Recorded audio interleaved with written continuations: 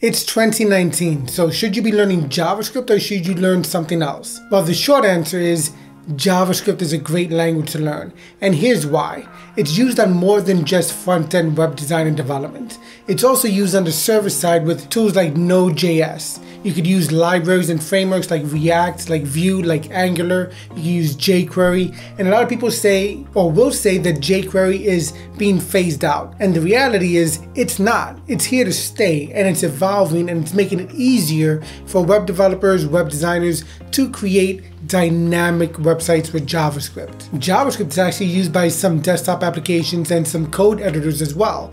JavaScript is everywhere. So if you want to make sure that you can future-proof your career, JavaScript is definitely something you're going to want to learn. It is used on every single system you can find. You can use it on Mac OS, you can use it with Linux, you could use it with Windows as well, which means that you as a developer, as an aspiring developer, will benefit greatly from learning JavaScript. So in 2019, it's definitely a language you're going to want to spend a considerable amount of time learning.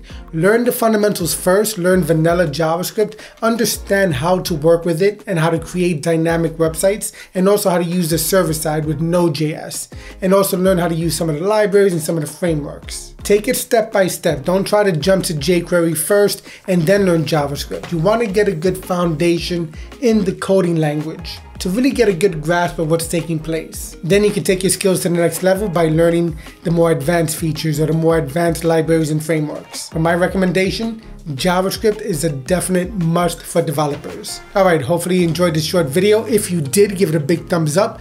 Don't forget to subscribe, smash that notification icon, and I will see you in the next video. Take care.